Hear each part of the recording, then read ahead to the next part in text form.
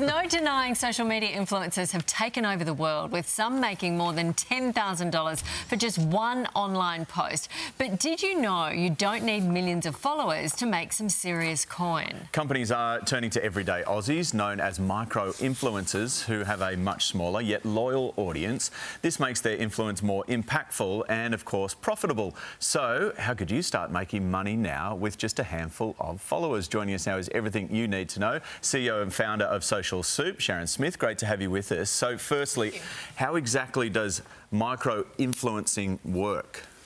Well, a micro-influencer is someone, as you mentioned, they've got a smaller following. So they've got somewhere between 1,000 to 10,000 followers. So we're used to big influencers that we hear out there, but what we probably don't know about is the hundreds of thousands of people that have just a micro-influence.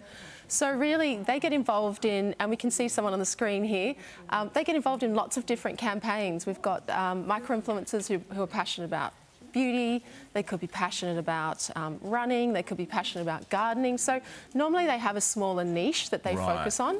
And really, it's about creating content consistently out there and doing things that are interesting, entertaining and educating. So they can be anybody. Do they have to have a certain engagement? Do they have to be doing a certain thing online?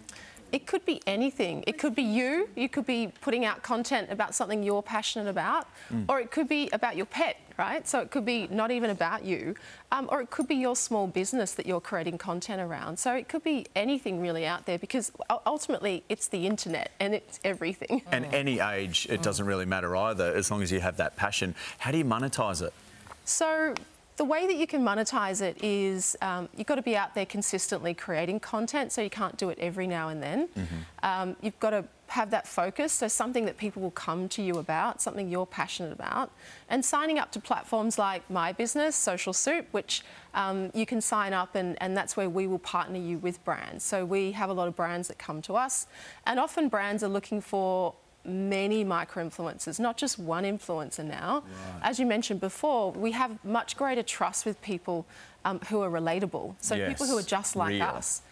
So brands are looking for people who can have that relatability to their audiences. Right, so it sounds like absolutely anyone can do this. How often do you have to be posting stuff? I'd say regularly, and that's about consistently showing up. So probably around once a day, I'd say, that you want to be out there. And also the content that's really performing at the moment is video.